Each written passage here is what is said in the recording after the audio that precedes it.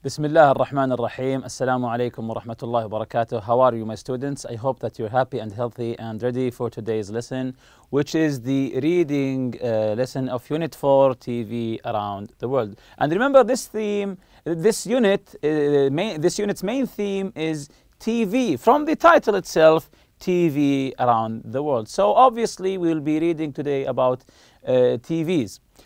But before we do that, let's revise what we previously took in the vocabulary lesson.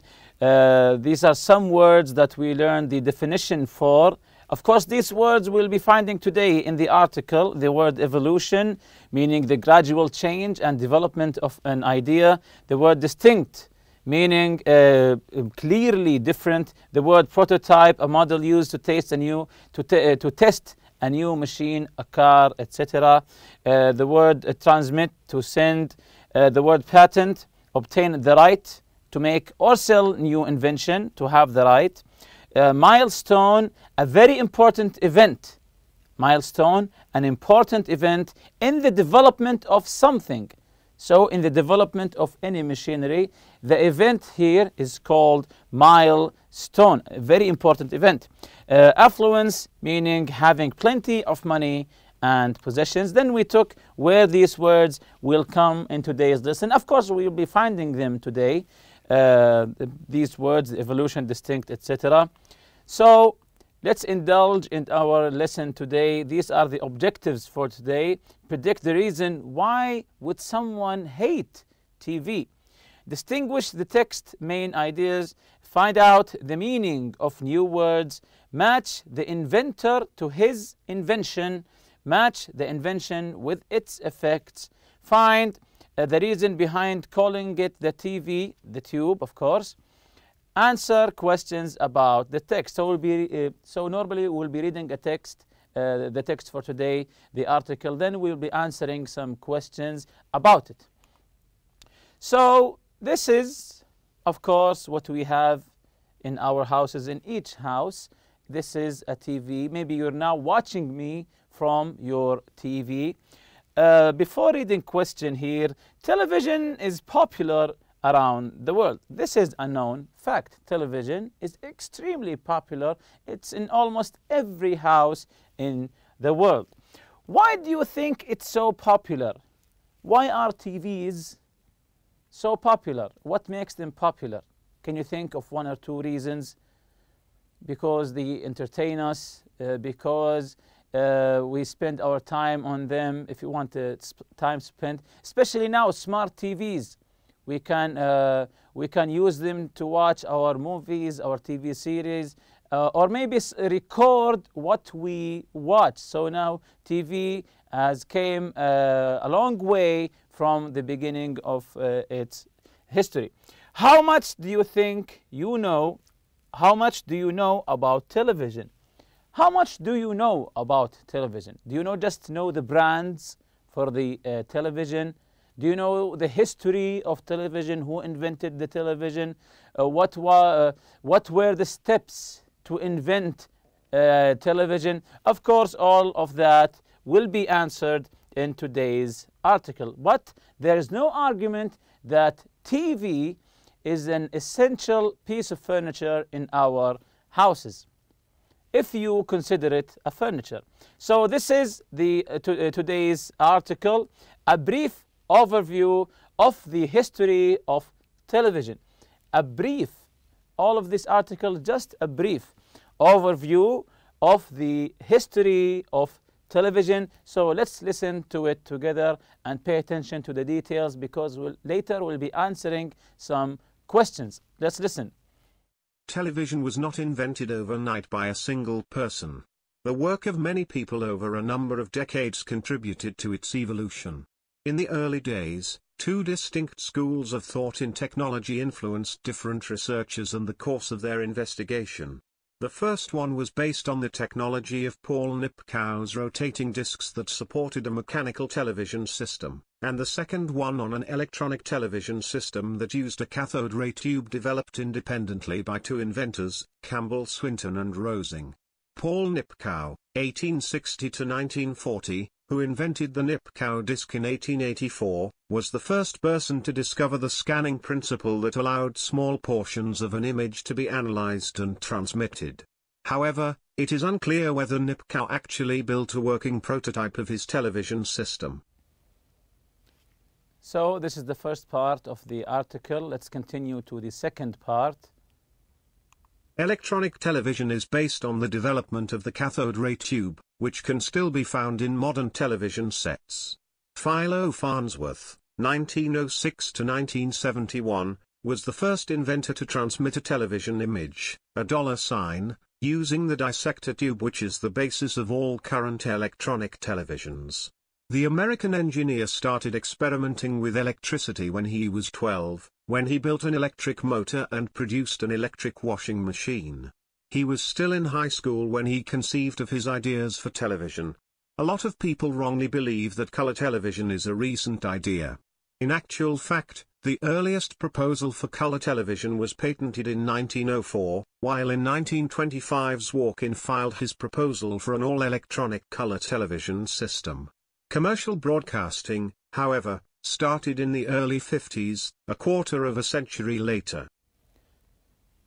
So here in this part of the article, they're talking about colored television. When was it invented? Of course, if you search online about the first broadcast of the television and compare it to what you see now in the latest technology, the 4K, the 8K clarity, and the color system, you will see how long has the television came for maybe 100 years or more. So, you know, and it's not stopping now, of course. So, as it says here, a lot of people wrongly believe that color television is a recent idea. People think that color television is a recent idea.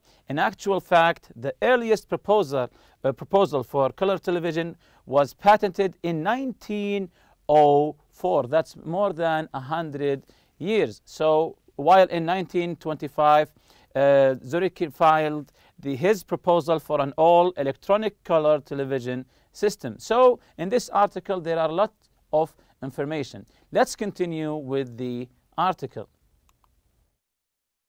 John Baird, 1888 to 1946, is a researcher who is best remembered for inventing a mechanical television system, based on Nipkow's scanning disk idea.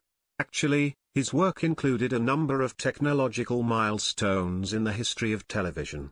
He created the first televised pictures of objects in motion, 1924, the first televised human face, 1925, color television, 1928, stereoscopic television, and television by infrared light that were presented and demonstrated before the 1930s.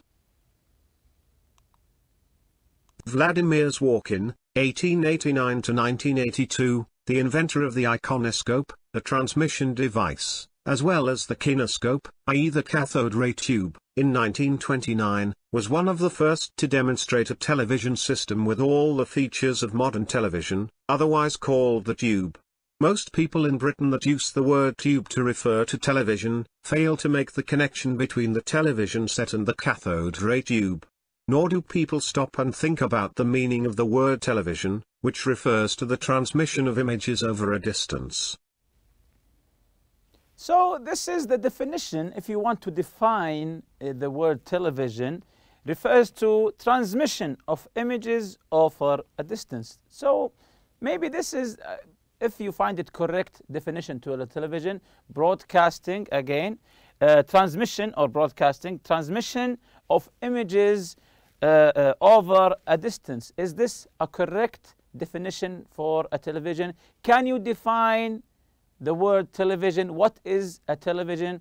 If you go back in time before the invention of the television and you want to explain what a television is to the people, how would you define it? How would you explain it? How do you think the people received the idea of the television?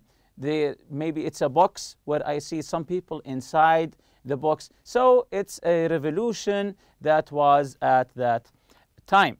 Continuing with the article here. In 1929, Zworykin became the Director of Electronic Research at Radio Corporation of America, RCA, and was later promoted to Vice President in 1947.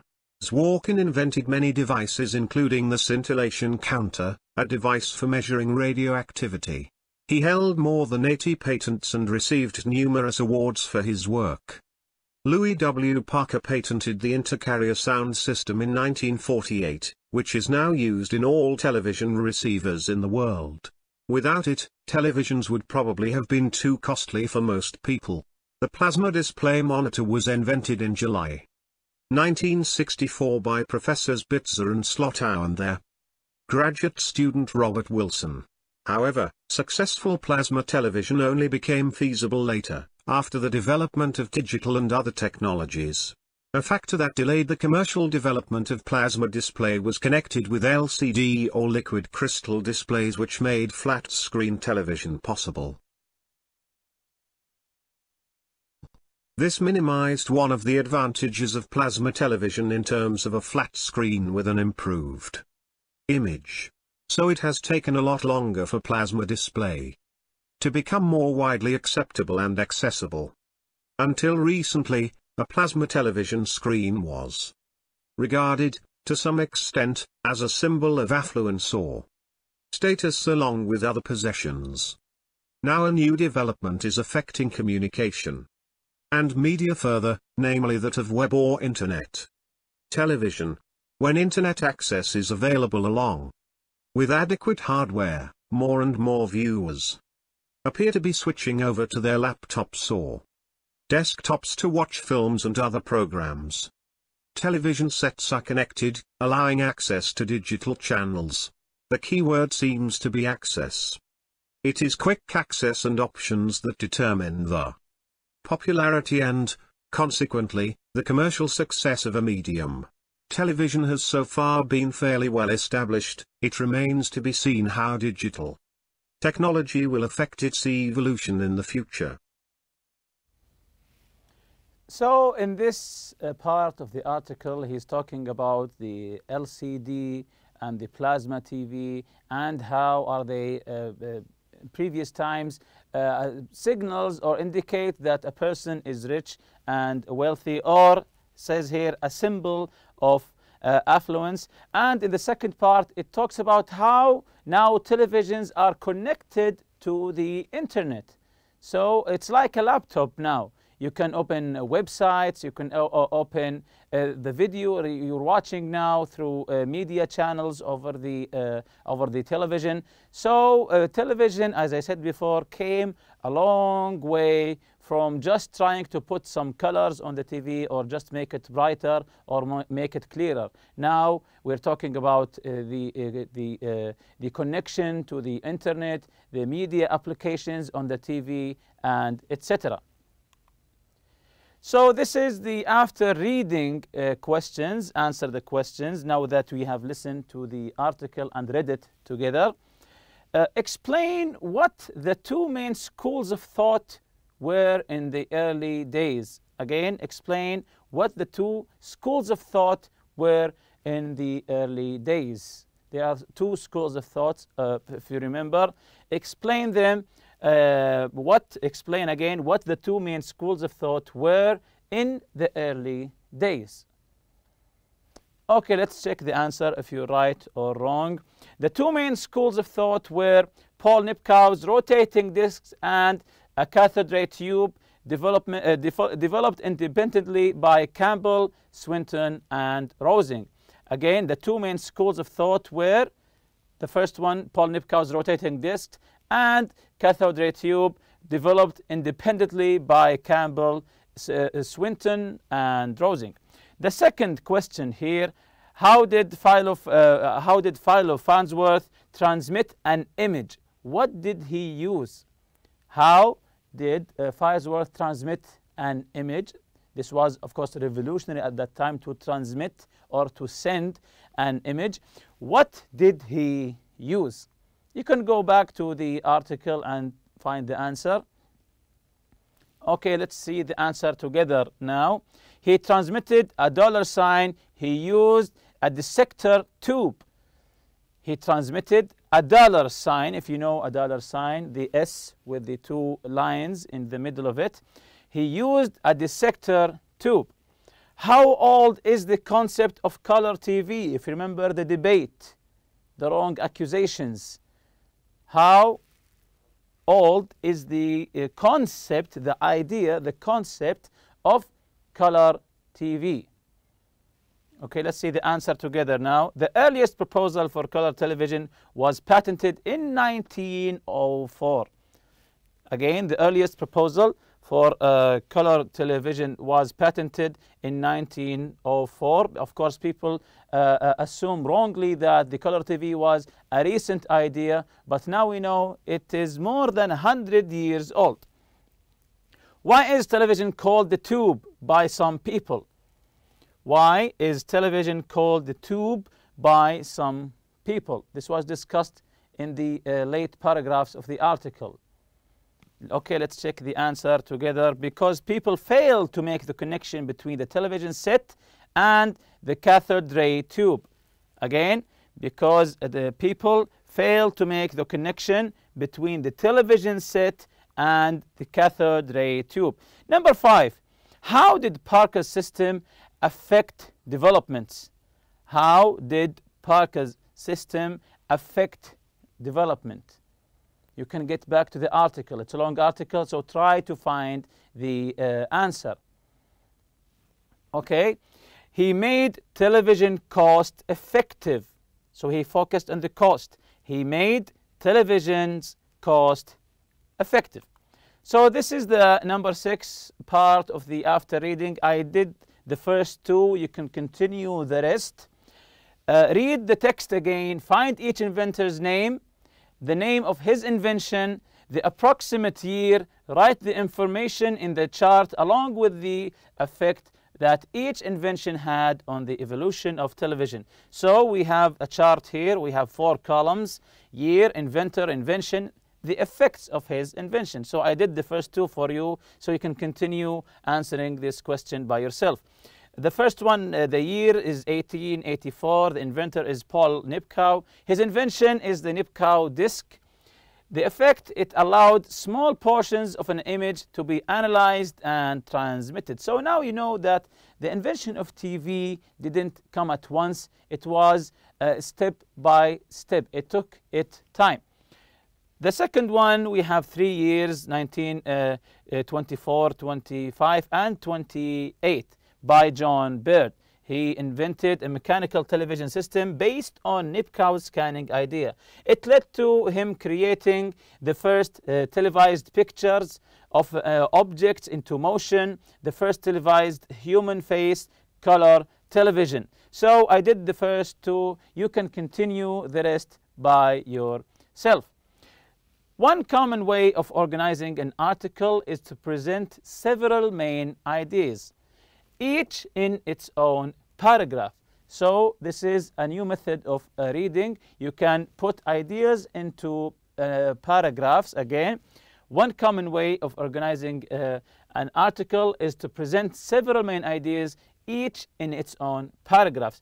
A paragraph often, but not always, remember, begins by stating the main idea, then supports the idea with examples. A paragraph usually, not always, usually begins with the main idea, and then the rest of the sentences will support this idea. Read paragraphs 4, 5, 6, and 7 of the article again, then underline the sentences in each paragraph that expresses the main idea. We'll be reading these paragraphs and see which one expresses the main idea. Then compare their underlined sentences with a partner. So this is paragraph 4. This is paragraph 4. Can you tell where is the main idea sentence? It doesn't have to be the first sentence, of course. Can you tell where is the main idea here? Let's see it together. It's this. Phil Farnsworth, 1906 to 1971, was the first inventor to transmit a television image $ using the dissector tube, which is the basis of all current electronic television, which is the basis. We can call him the father of television. So this is the main idea of the whole paragraph. What about paragraph 5 here? Where is the main idea here? Paragraph 5. Yes, in actual fact, the earliest proposal for color television was patented in 1904. This is the main idea here. In actual fact, the earliest proposal for color television was patented in 1904. And here in paragraph 6, where is the main idea here? Okay, let's check together. It's the first sentence here. John Bird is a researcher who is best remembered for inventing a mechanical television system based on Nipkow's scanning idea. And the whole sentences here are supporting this idea. What about paragraph number 7? Also, it's the first sentence. Vladimir Zurkin is the first inventor of the iconscope, a transmission device, as well as the kinescope. Again, it's the first sentence here. Vladimir Zurkin, he's the inventor of the iconoscope, a transmission device, as well as the kinescope. And with that, we reach to the end of this lesson. See you next lesson, inshallah. Subhanakallahumma bihamdik. Ashhadu an la ilaha illa anta astaghfiruka wa atubu ilayk. Assalamu alaikum.